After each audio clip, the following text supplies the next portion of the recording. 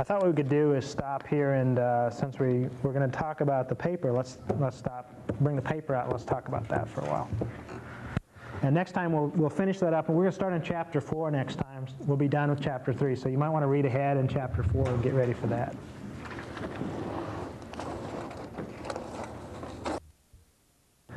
And what we'll do is, can you bring do you know how to bring up the sound on the people? I can try it real quick. Why don't you guys say something down there so they can discuss amongst yourselves.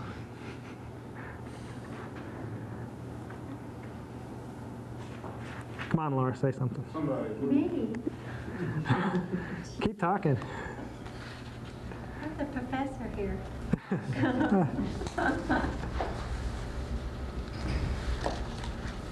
think I've got it.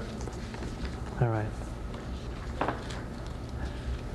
Well, the one I've got is this one here, the Amperometric microsensor for H2S and aquatic environment. That's everybody else's one, I hope. I didn't screw that up again.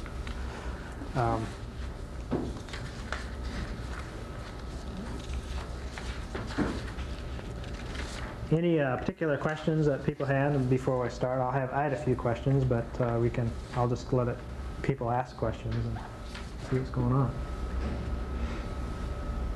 And you explained the part where you said measuring setup and procedure.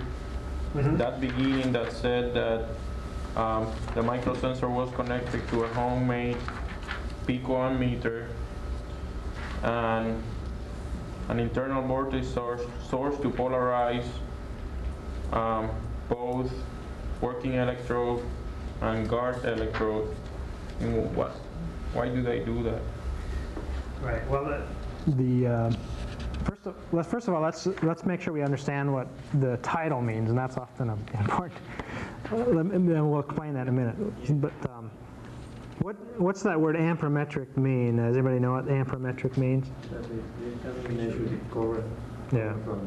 So amperometric is got the word amp in it. That's current versus we're measuring current basically. So amperometric means we're measuring current. And now some sensors, particularly pH sensors, for example, are not amperometric. They're so-called potentiometric sensors. And this is a potentiometric sensor that measures potentials. This one measures current. So amperometric current measurement sensors often have to apply a voltage to polarize it to get current to flow. Otherwise, we would just sit at the equilibrium point and not get any current flowing. So microsensor, that's kind of a made-up word. That just means a small sensor.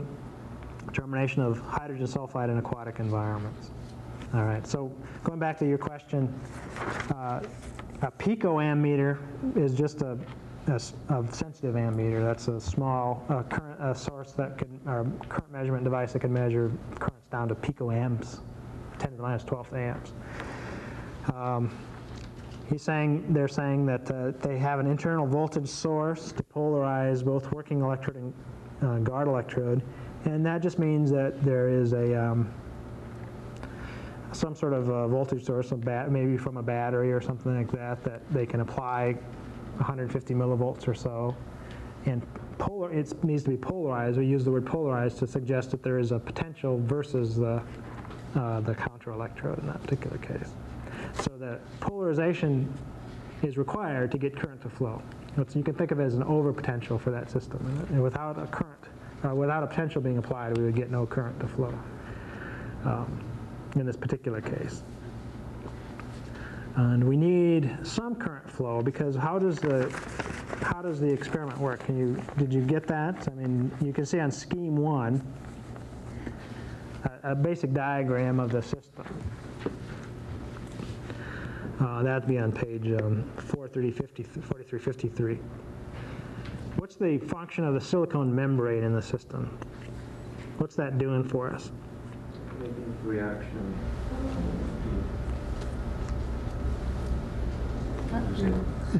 Your salt bridge, so to speak?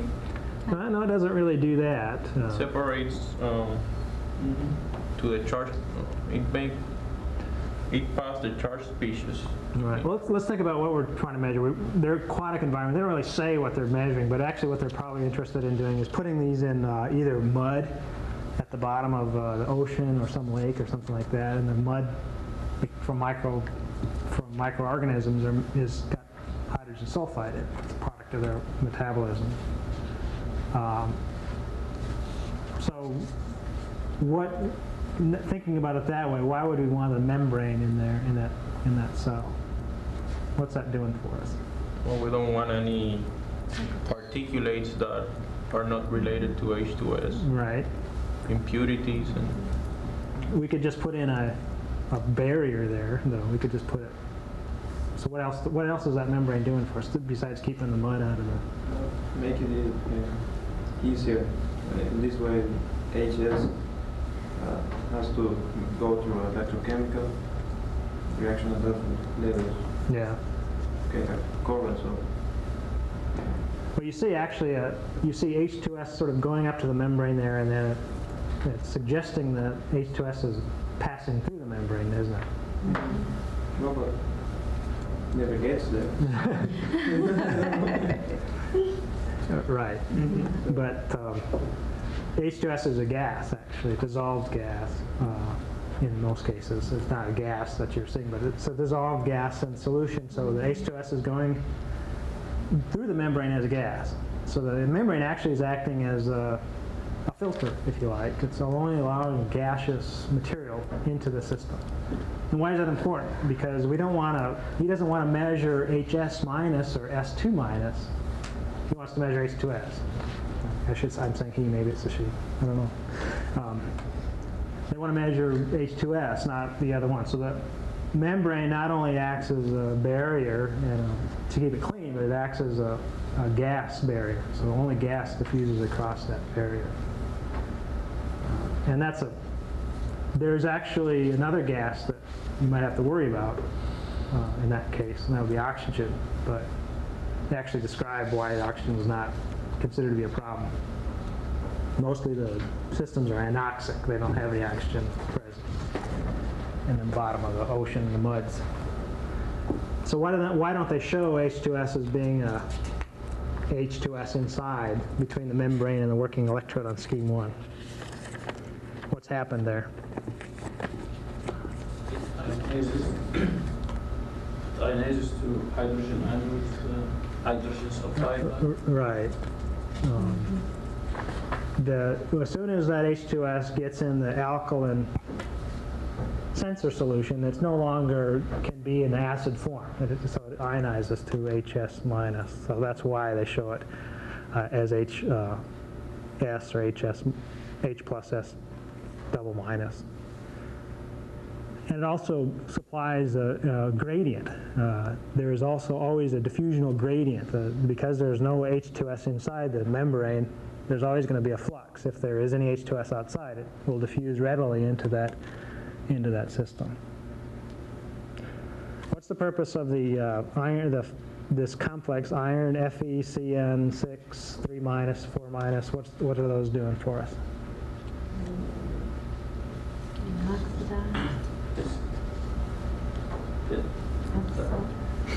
Ferrocyanide. The ferrocyanide is used to oxidize the sulfide ions to sulfur. Yeah. And then the ferrocyanide are back oxidized again. And in this case, the oxidation current will be proportional to the quantity of sulfide ion present in the medium. Yeah. Well, for our non-electrochemist friends, there's two complexes. There's FeCN6 3 minus, that's called ferricyanide. And then the FeCN6 4 minus is the ferrocyanide. And then the oxidized and reduced form is a complex. It's a stable complex of iron that's often used in electrochemical experiments. Why do they bother? What's the point of having, essentially what you're saying there is a mediated electron transfer. We're making the electrons flow from the electrode, or they're pulling them into the electrode from the ferrocyanide.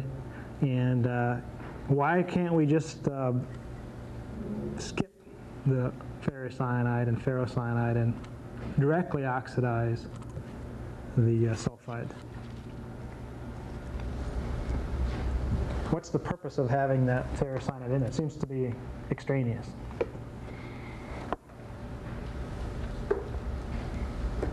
You're measuring the signal, aren't you? Got reoxidation. Right. But why couldn't we just measure directly the sulfide line?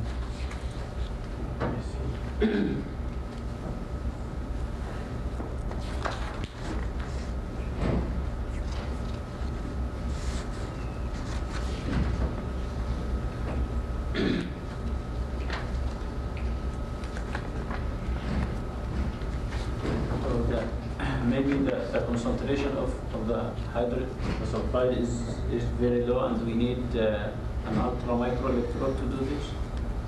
No, that's not really why. It shouldn't make any difference. I mean, basically what you're doing, this is actually often the case, that you use a mediated process and sensors. And what did we talk about today? Why might we want to use a mediator rather than a direct process? Kinetics, yeah, that's a good it turns out that the reduction of HS minus to sulfur is slow, very slow on most electrode materials. And not only that, the sulfur will absorb onto the surface and poison the electrode itself. So if we used a sensor that tried to directly do the measurement, what would happen is that first of all, we'd have to apply a very large overpotential for the reaction to proceed at a significant rate. And also we'd find that our sensor immediately quit working because it would be poisoned by the sulfur that we make, okay?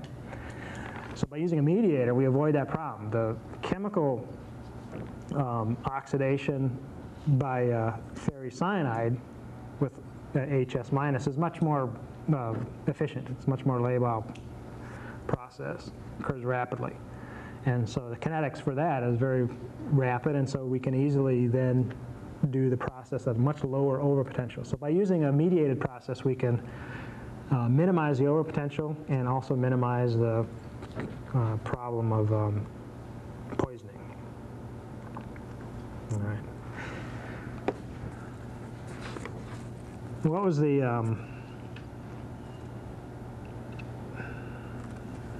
they talked about this. They talked about making it the sensor, and notice on table 1 the features. You can see the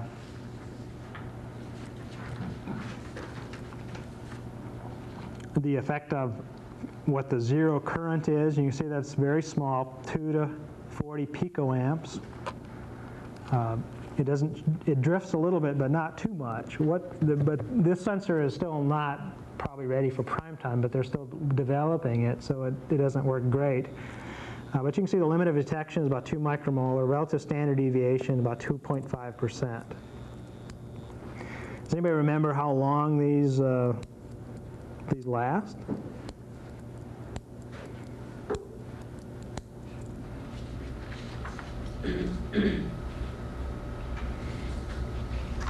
Yeah. Yeah. About lasts, you can see on figure 5, lasts, according to that figure, lasts about 30 days. It says microsensor has a maximum lifetime about 6 weeks. Actually, the couple limitations. One is the stability of the electrode, which will change with time. The other would be the ferricyanide itself. Once the ferricyanide runs out in the sensor, it will no longer work properly. And in fact, you really want to, it's not just that it runs out, but you want a high concentration relative to ferrocyanide to get the reaction to go. So as soon as the ferricyanide drops to some small fraction, or even a big fraction of what it was, it'll not work properly anymore. You'll need more and more overpotential to get the reaction to go.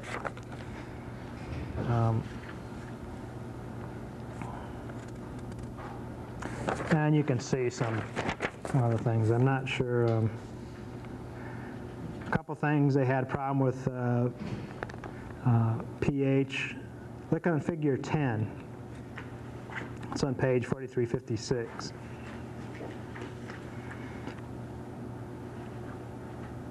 Look at, you can see the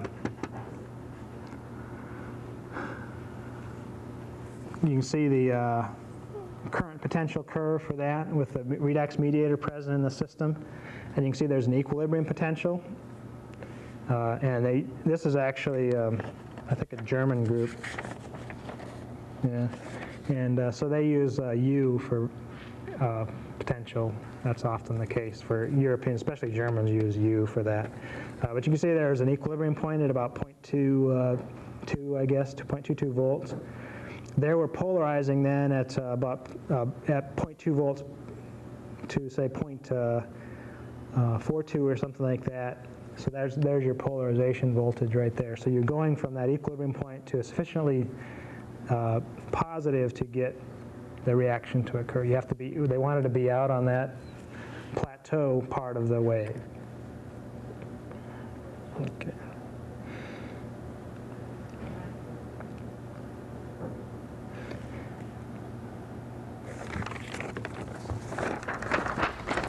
All right, well, we're going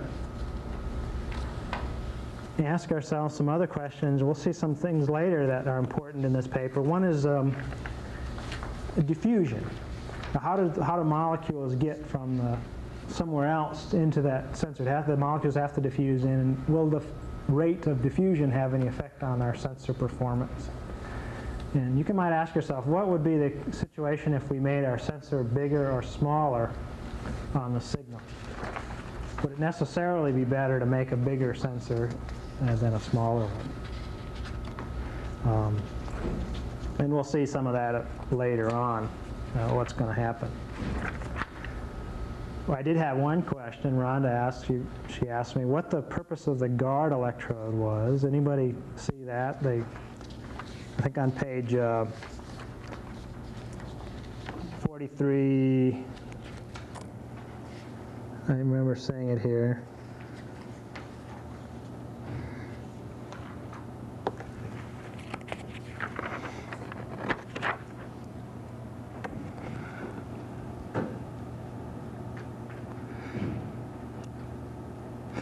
On page 4353, if you look on page about halfway down, it says more details, especially the function of the guard electrode are given elsewhere. And does anybody remember reading that particular part of the paper? Does anybody have any idea what that guard electrode is doing for us?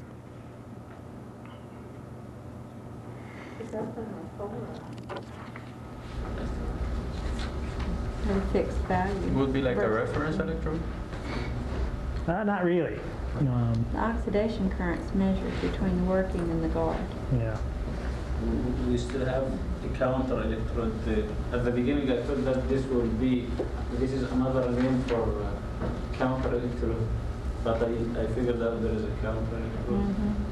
Yeah. If we thought about a reference electrode, that would really be where the CE would be. That would be the counter electrode in this cell, because usually when we use a reference electrode, we're measuring the potential versus at some point. So by applying the potential that we've applied is really versus that CE point, counter electrode point. It's kind of interesting situation. We're measuring the current. We're having the working electrode and the guard electrode essentially at the same polarizing potential, Yeah. but we're measuring the current difference between the two. All right. And I didn't read the paper, actually. I don't know exactly why, because in fact we don't get that paper on campus, so I couldn't look it up. But I have a theory, and this may be wrong, but my theory is this, is that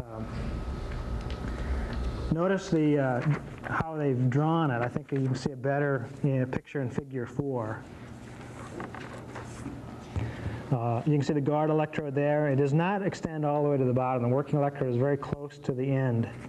The space between the working electrode and the membrane, they claim, is about 40 microns, and the space between the working electrode and the guard is about 200 microns. So there's a significant difference in the distance between the membrane entrance and the guard electrode. So what might you think would happen in that particular case? What would be the importance of having the guard and the working electrode at different positions in the cell? What difference would you observe? Is the resistance between? Will be a difference in the resistance between the? Yeah, there would be a difference in the resistance. What would that help with Sensitivity. Remember, the guard and the working electrode are the same potential, so if there's a resistance difference, that wouldn't really make any difference, would it? What do we think about what we're doing? Okay, what's the point of the cell? What's actually going on? Let's think about it physically. We're measuring H2S, so what's happening first in that process? Diffuser. Diffuses through the membrane, undergoes a chemical equilibrium to form HS minus, and then what's it do? Oxidized. Yeah, it gets oxidized. Yeah. And so where's that oxidized molecule at? Most likely. Where the guard electrode Is it where the guard electrode is? The oxidized molecule. Well, actually, we oxidize the HS minus, and so the ferrocyanide is doing that job for us. So we make some ferrocyanide when we do that. So we reduce the ferrocyanide to ferrocyanide, right? Mm-hmm. So where's the ferrocyanide being formed? near the guard electrode. Okay, the ferrocyanide is being formed The working electrode. from the oxidation of HS minus. So where's the HS minus present? Yeah, it's near the membrane, right? Mm-hmm. As soon as it gets into the membrane, it goes, and so that's where the ferrocyanide is going to be. Okay?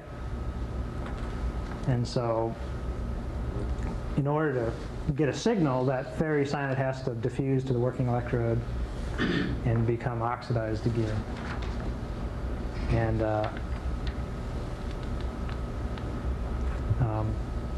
ferrocyanide, yeah. And then, so the guard, I think what's happening is that the guard electrode is kind of keeps the spatial resolution okay. In other words, it acts as a stable point.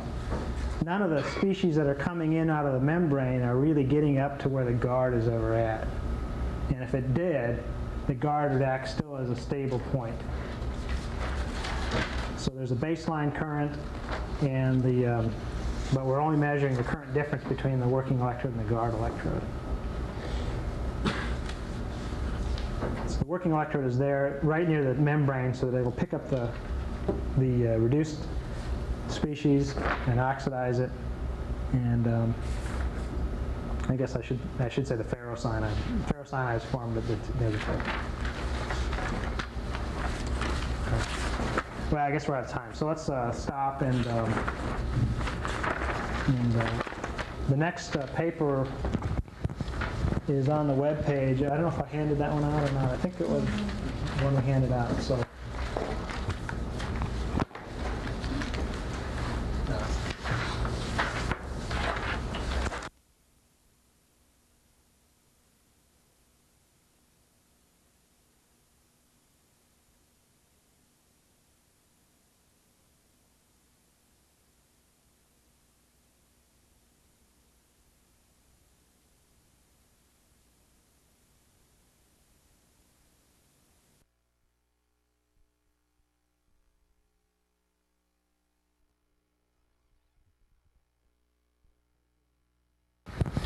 Is on the web page. I don't know if I handed that one out or not. I think it was one we handed out. So.